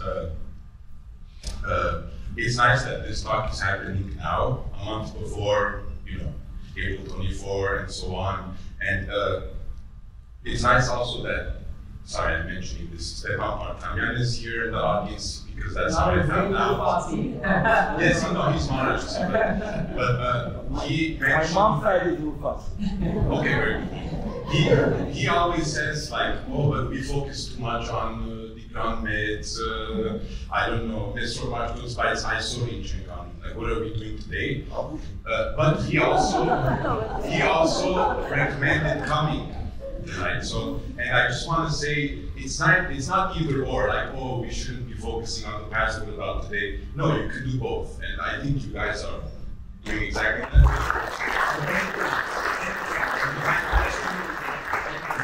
My question, what happened to these places? We know there was an earthquake a month or two ago in that area, so, but these buildings are still standing. So what can we gather from the fact that this is an earthquake region, those buildings are still standing, but did anything happen that they were wiped out? That's my question. That's a great question, thank you. Well, interesting point, we don't know why, but since you mentioned it, about 9,000 years ago, these sacred temples, most of them by the same people, they were actually covered up, and they covered it up in dirt, the same creators of the temple, and they covered it up with stones, and they left it as such. That's why they have been preserved so well. Yeah. They were not just simply abandoned and then debris and things like that. They were protected. The people who actually built them, they specifically hid them and covered it up, and we don't know why. So that's how they were preserved, these early, and all of them, Paralan Tepe, Yobebi Tepe, they were the same thing. Well, there's individuals that talk about there's evidence that it was buried. Yeah. On purpose. And as far as the earthquake, to be honest, I don't know. The Turks actually, I don't know what it was, but the Turks actually this year, they wanted to have a huge conference dealing with this Tash Tepeler, the sacred 12 sites of these temples. But the earthquake actually in Urfa changed their plans, so they just canceled it for the next year. So I don't know, it's like, that this is all I can add in terms of the earthquake. But luckily, the earthquake itself did not damage this megalithic site because, they're so powerful, they're so, these heavy stones built thousands of years ago, they actually withstood better these modern calamity of the earthquake than these modern so-called. This says architecture of go ahead. Hi. First of all, I want to thank Vic and Mike for adding so much to the discourse of Armenian historical importance to all the conversations. And Gevork, I can speak for all of us, I think, the contributions you have made. I have so many questions as an architect and construction management, but I just wanted to kind of start with in regards to the elevation of the Armenian Highlands and with the understanding of Göbekli Tepe being buried on purpose, and you kind of answered this in terms of not speculating, but considering how much goes into construction and how much coordination it takes, and considering how much these stones weighed, and how many people and agriculture and just food in general it would take to house these people, to construct these structures. It would be an immense amount of people. And in regards to the Younger Dryas impact theory, what are your speculations? I think that's all we can say for now. What are your speculations in where these people came from with the understanding of the elevation? And that's one question. And the second question is, have there been any studies done on the mechanics and I guess the making of the structure and the reliefs themselves and the holes within the structures. Like we know in Egypt, like the vases and most of the artifacts we have, there have been, 3D scans of these structures, and we can tell that they're, like insane amount of precision. So have there been any studies done on the structures in Göbekli Tepe and other structures like that, in terms of the mechanics? Great, thank you so much. Those are great questions. You're absolutely right. I think we did mention that definitely the changes in weather and also the climate of Armenian Highland at that time, some 12,000 years ago, definitely facilitated the fact that why civilization actually began where it began. Sometimes I actually say that it's just facts. It's just history. It's not that we're bragging about it. It's just some things actually led to that. Obviously we did mention that the end of the last ice age led to that. As you rightly pointed out, the younger Trias period that actually led to that. So definitely the changes in weather, the more mild weather actually helped to bring about these changes, and the cool climate of Armenian Highland, which I think at that time was even much more friendly to these developments took place. So it was even a milder climate that even we might consider we have now in Armenian Highland. It was a great this period after the last great ice age, some 12,000 years ago. So yes, I completely believe that the climate had a huge impact on why it began where it began. Now, as far as the other question, that some examination of these mechanics of the early building. Honestly, there are different theories of how it took place, and what labor and how it was used. But one thing is sure, unfortunately, in my opinion, there hasn't been any conclusive answer to all of this. And I think, we have to really review and kind of understand that these people, they might have used a more advanced technology than what we believe is often portrayed. So even the people who actually found the site, they honestly don't know. They just basically speculate and they offer these theories, but honestly nobody knows, even for example, how these huge megaton structures were erected. You have even some stones that were put on top of another stones. Those are it's very hard for primitive, quote-unquote, human labor to actually carry that out with the tools, and they supposedly say that they used obsidian or flint tools. Honestly, that's not convincing.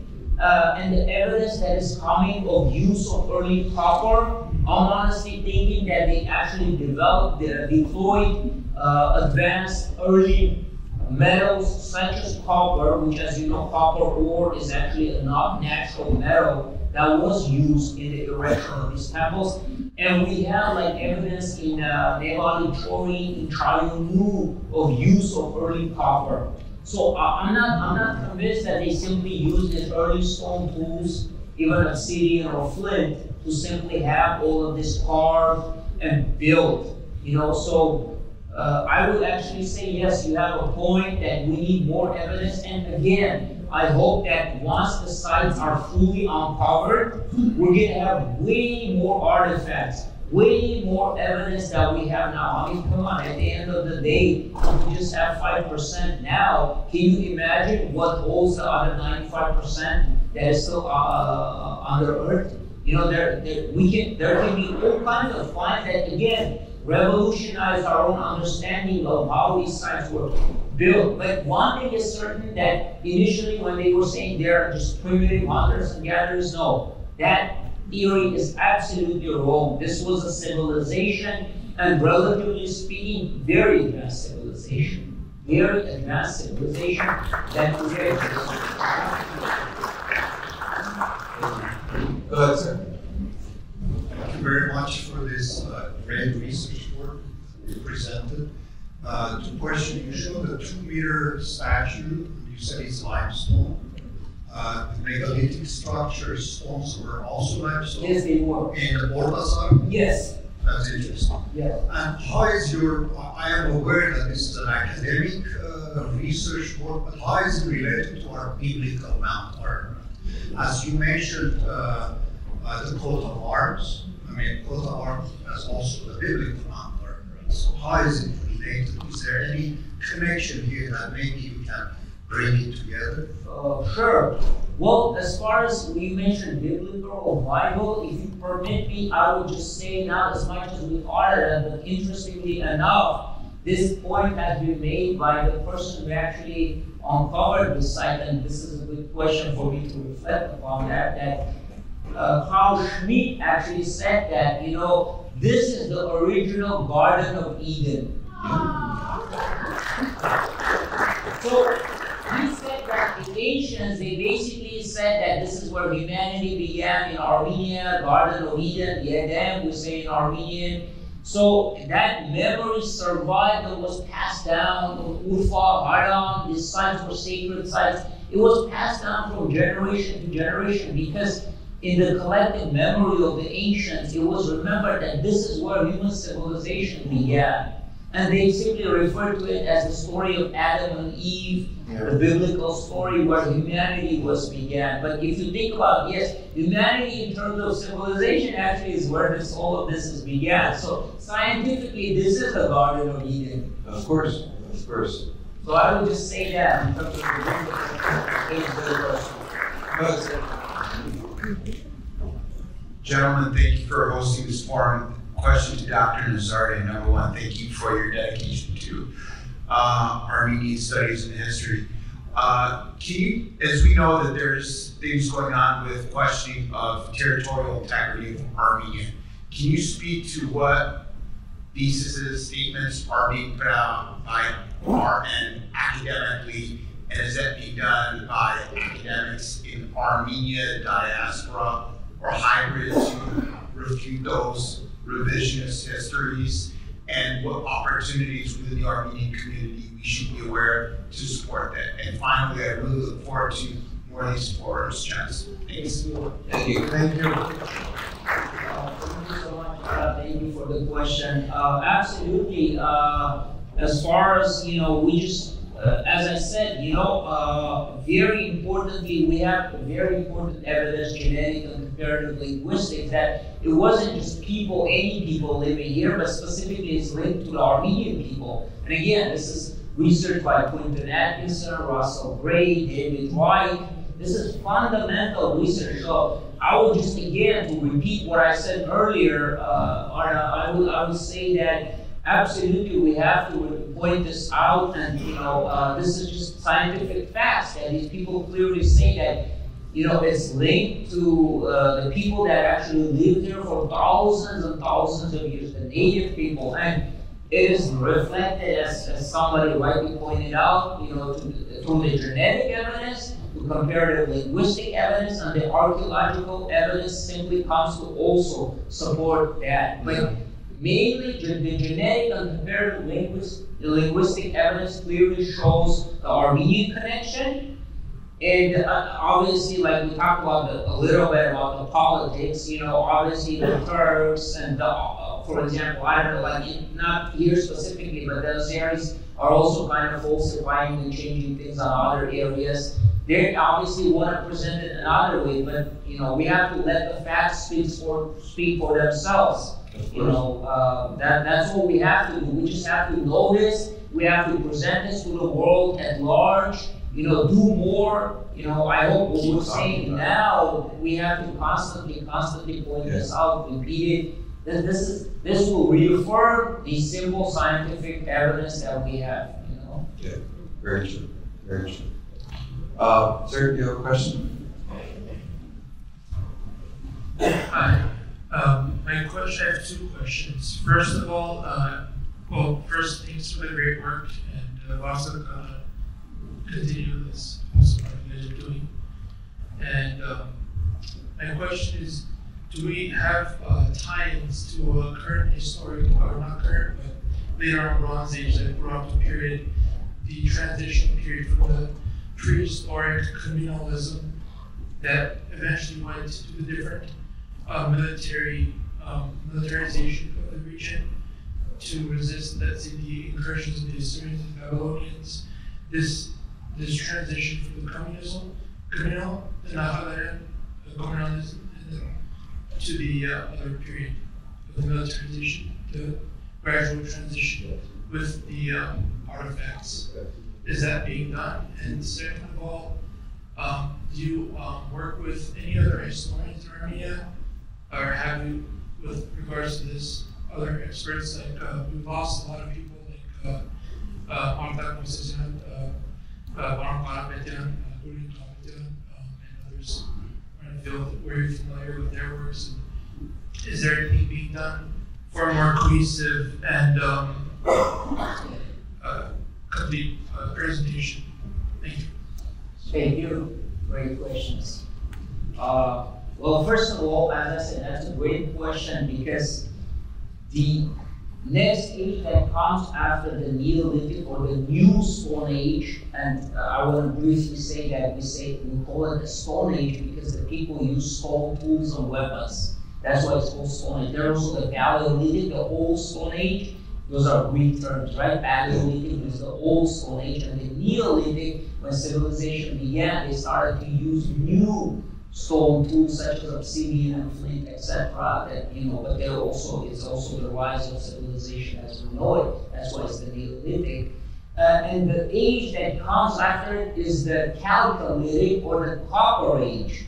So as I said, the roots of the Chalcolithic, which was before the Bronze Age, but after the Stone Age, is actually, again, embedded in places like Chayunu, Nevali, because the earliest copper tools and weapons that we find are actually in these places. So you're absolutely right that these early complex hierarchies of gradual segmentation and development of various strata in society begin in this time, and also a very important usage of copper tools and weapons also begins at this time. So the early state formations that we have are from the Copper Age or from the Chalcolithic before the Bronze Age, which actually is again rooted in what we just talked about. Yeah.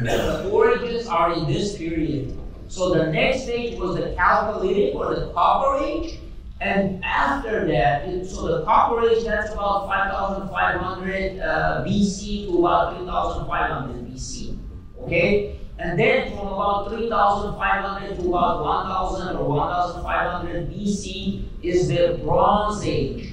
And bronze, as we know, is just basically a mixture of copper and tin, which came up with the bronze, right? So it's more evolved form of metallurgy, okay? So, yes, the early state formations, and we're not going to talk about that today, but maybe that's another time.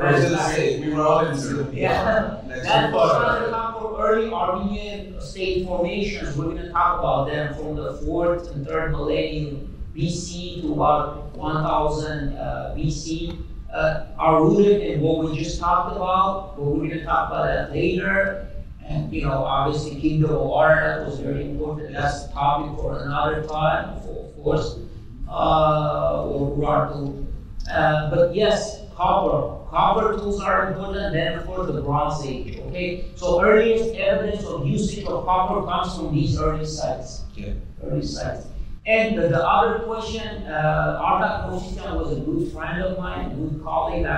Actually, he's the one who encouraged me to continue all the way to my PhD. So he's a dear friend and colleague. Unfortunately, you're right, we lost him in 2020 of all the things, but as you can see, his legacy and work continues as what we're doing now, and I'm very close to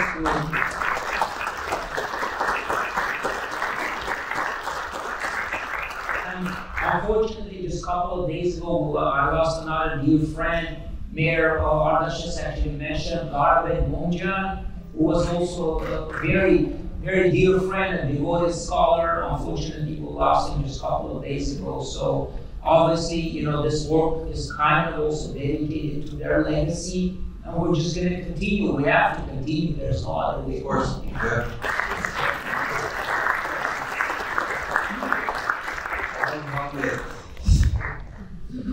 Good evening, everyone. Thank you very much for organizing this event.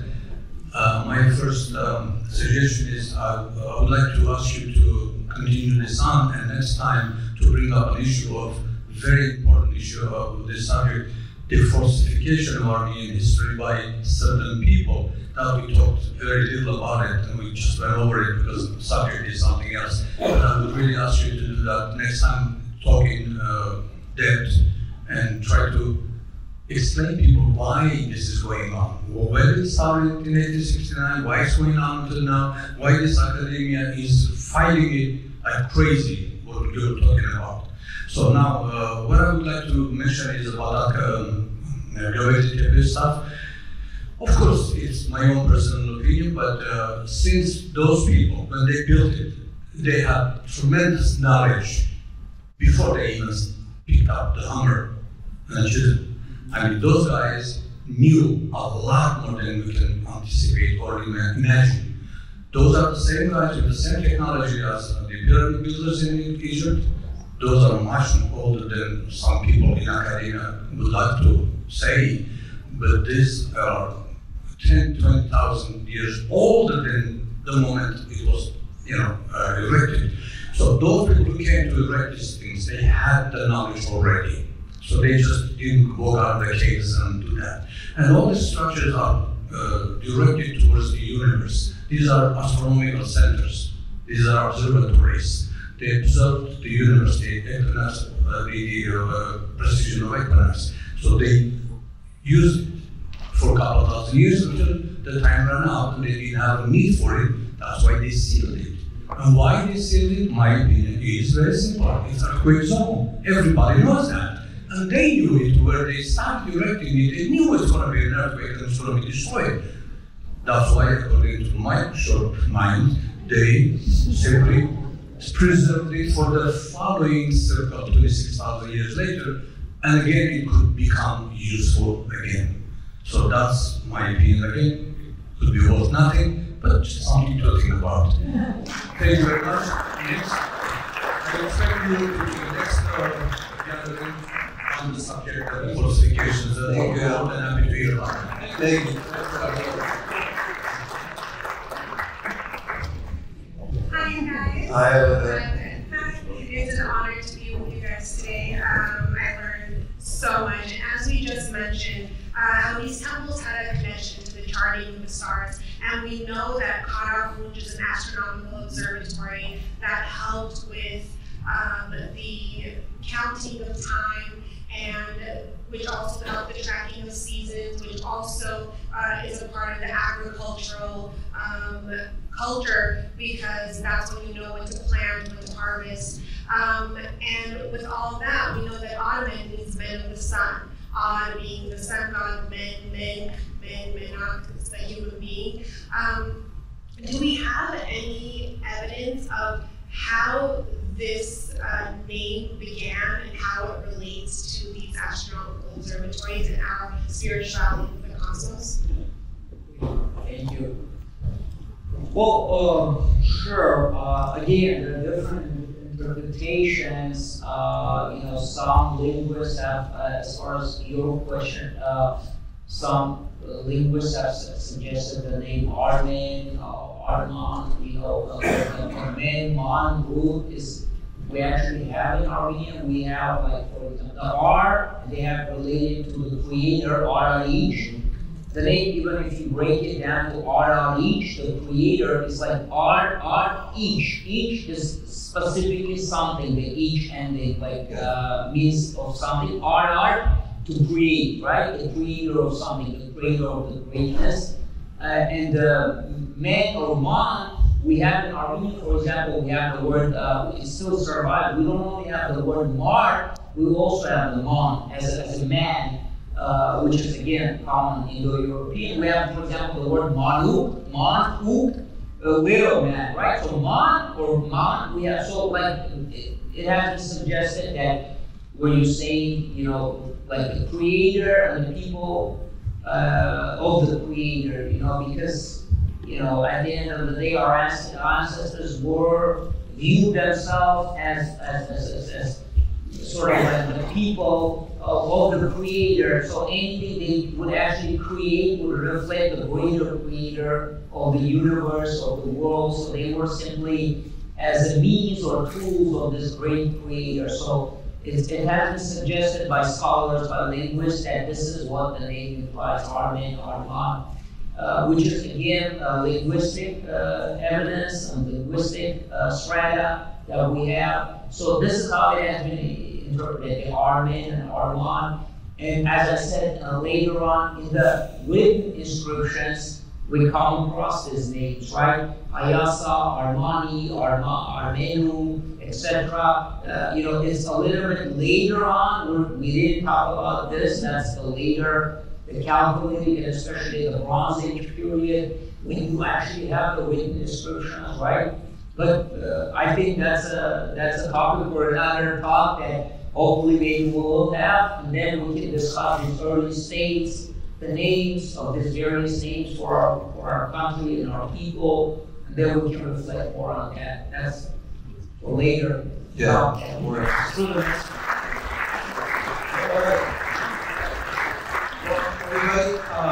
that's it. Oh, we have one more question.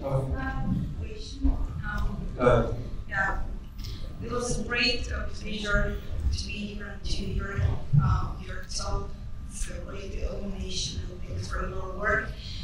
Just to kind of ask a suggestion at the same time, with the presentation of all the names, with Göbekli Tepe, yeah, or Turkish names, German names, that's all in an academic zona. That's the work being done.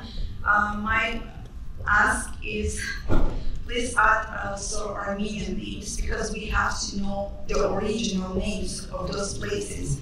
As owners of that culture, because we are the owners of that culture, we have to know, and we have to think about it, because our language is our key. It's the key of all the answers, and we have to see that and to analyze that at the same time. Thank you. I completely agree with you. As I said, for example, Gordo, we kind of use it, and I think maybe we can, at least we can actually translate and perhaps say, you know, this is what it means. So we have to remember that a lot of these names are not the actual ancient names that we have. The Turks just came up. Yeah, at least we can, at least maybe, perhaps I was actually thinking about that, you know, we had villages before the genocide.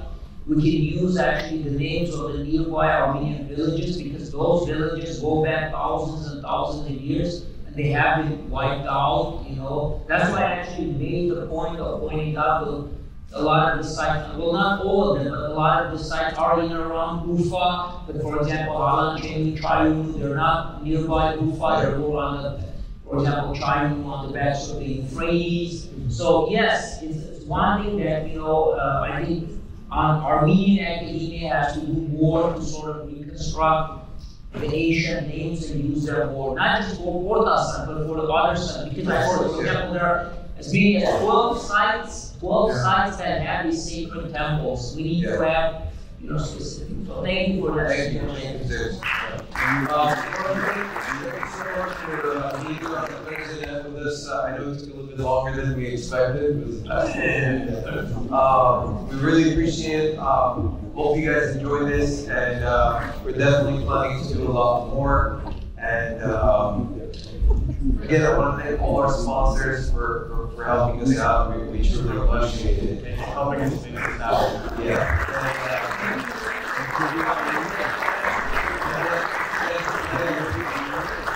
Dr. Gevork Nazaryan for being our guest speaker. We truly appreciate you. And as we always say at the end of every show, respect one another, love one another. So that's it. So take care of yourself.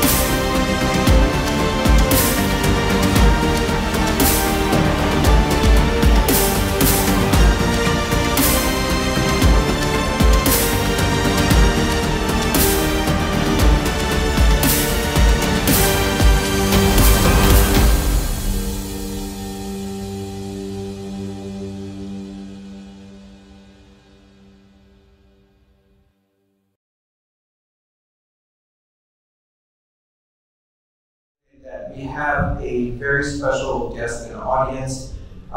He is the Los Angeles County Commissioner. He's the founding member of the Pasadena Genocide Memorial. He is the co-chair of the mayor's government delegation to Armenia in 2017. Beloved and respected community member, David Gevorkian. David, welcome.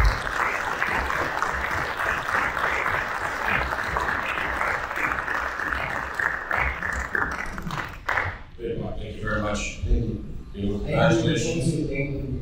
Congratulations. Ladies and gentlemen, it's an honor to be here with each and every one of you today.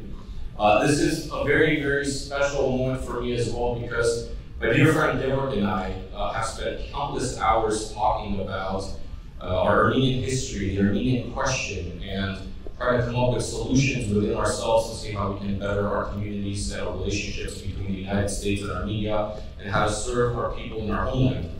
And I assure you, when you get into a conversation with Gevork, 30, 40 minutes later, you go down all kinds of rabbit holes that you might never come back up. So it's, he's definitely not only a very fascinating individual, but he is also the premier authority and the subject matter expert on all things related to our identities, our genetic makeup, our values, and our principles. And he has a lot of insights of where we believe we should be headed as a society. So it's an honor to be here. So thank you for the invitation. Ladies and gentlemen, one more round of applause for our sponsors, please.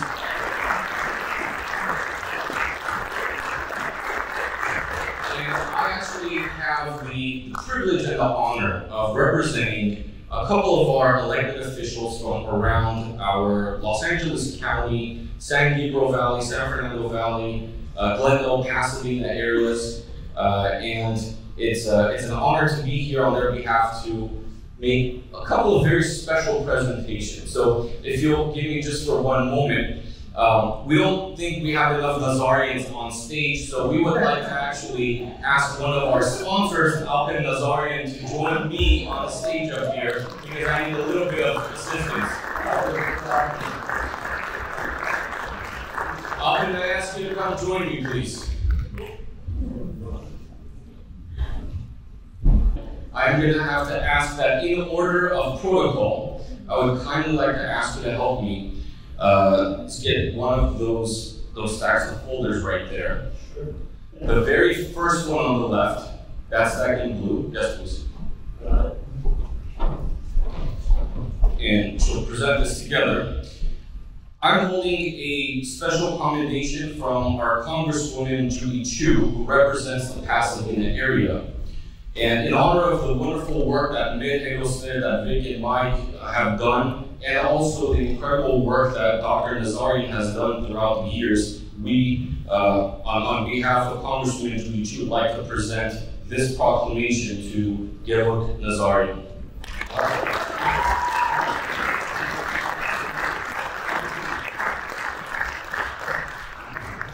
I'll be with these. And these are presented as a certificate of congressional recognition to Mike Balian and Vic Aslanyan.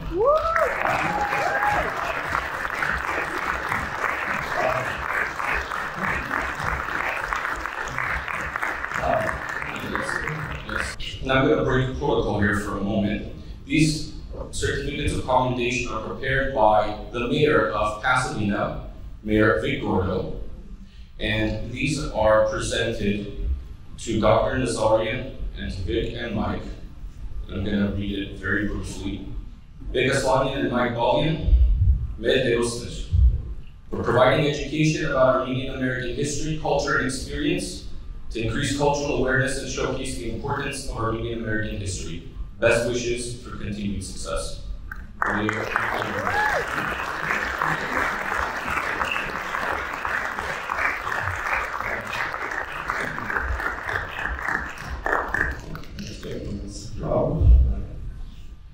It's a double copy, one for each of you. Like that. This one is presented to Dr. Gevork Nazaryan on behalf of Mayor Victor Gordo and the Pasadena City Council for your dedicated work in the study of the relationship between Armenian and American history. Best wishes for continued success.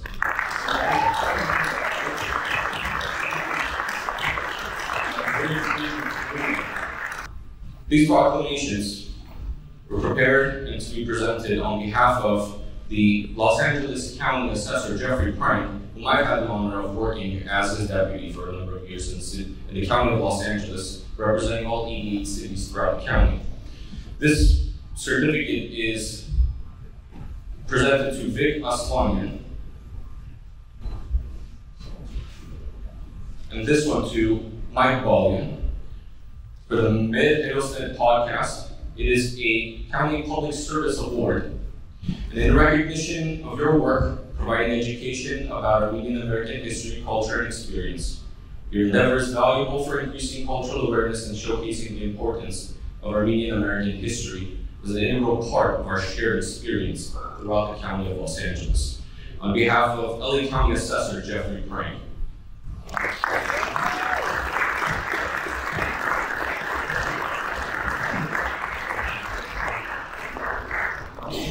Now this big one. So this is what we call a proclamation because it actually proclaims something.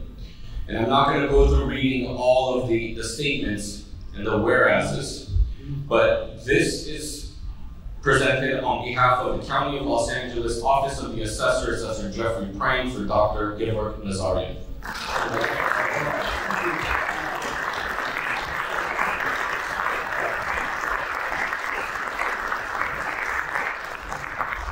However, we have another wonderful surprise.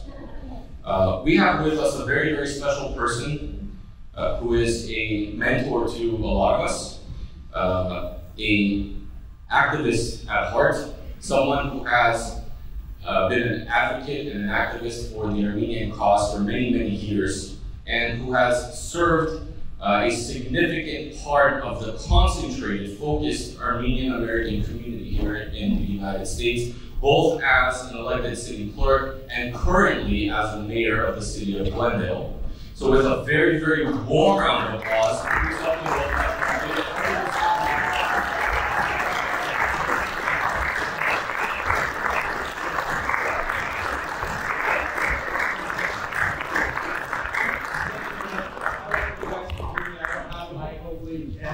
I know it's a school night, and I saw some young folks here, so I'm going to keep it very short. My team, because Vic and Mike told me about this program, and when I heard it was my classmate from UCLA, Gevork Nazaryan, Dr. Gevork Nazaryan, I had to come out and show my support. We had commendations, but I think we weren't able to. Commendations from Glendale are coming, right, David? You should start to know who brought them, but I guess they didn't come with them. So you'll have special commendations for swag. Certificates from the California State. All right.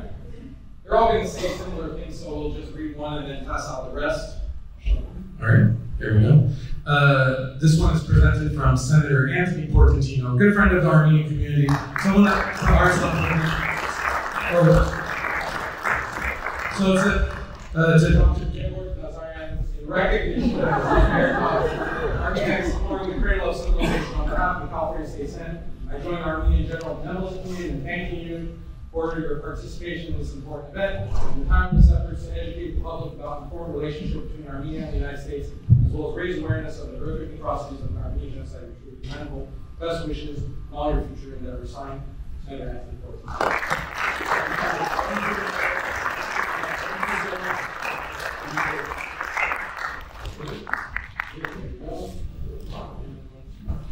Thank you. Thank you. Okay, so the only other thing I want to say is that, and this is, I think, particularly special to Gevork and me, is that, when we were at UCLA has a phenomenal Armenian studies program. Not a lot of people go into it because, it seems that, as though to some, that the pathways to a successful and bountiful or financially stable careers in Armenian academia are very limited. And, it takes a very rare kind of individual to sacrifice certain successes and take the road less traveled by. I know this because I remember talking to Professor Richard Hovhannisyan once, and he asked me, what do you want to do? And I said, I want to be an Armenian studies professor like you. He said, well, that's like a one-way ticket to the unemployment line because there aren't that many professorships. And that's on our community because we're not establishing those academic chairs of study that help people like Gevork do the research that they need to do to know where we are, where we came from, and where we're going. And why that's important is, as Vic stated and as Mike have stated on their podcast, how many of you, by a show of hands, have ever lost something? Or lost their way? Everyone has. I hope everyone has, right? And when you lose something, and this happened to me recently, one of the things that you do to try to figure out where something is what do? You retrace your steps, right? Where was I? What did I do? And what sequence did it happen to try and figure out where something is? Well, right now, the Armenian nation, the Armenian people, I feel, and some of you probably share this sentiment, we feel like we've lost our way. And if we're going to find out where we are today and where we need to go, we first need to know where we've been. And so it's important for people like Gevork Nazaryan to feel the support of the community. There's more history out there than just what we were able to find on the internet. There are these things called books that we can actually read and look into.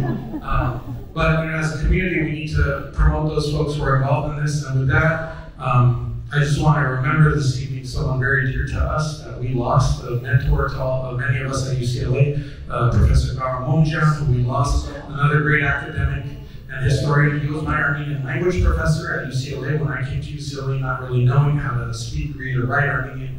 And so, in his memory, I know you're going to do him justice, Gevork. Thank you all for coming. God bless you.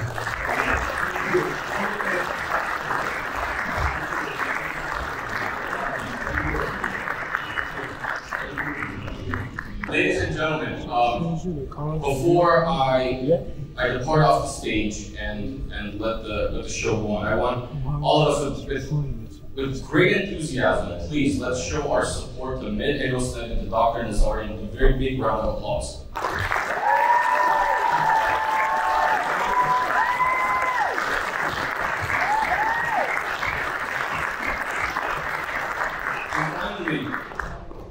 We are here to support this wonderful forum, and we hope that it will continue.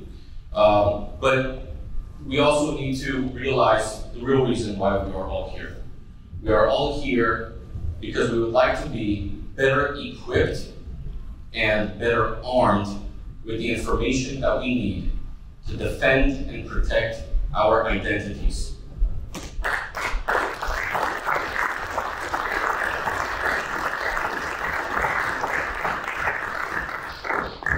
I am confident that this forum will serve its purpose. Thank you for all of you for being here tonight, and thank you for this opportunity and being here as a guest. I am going to join our guests here and listen in amazement with everything that you guys have to present tonight. Thank you. Thank you.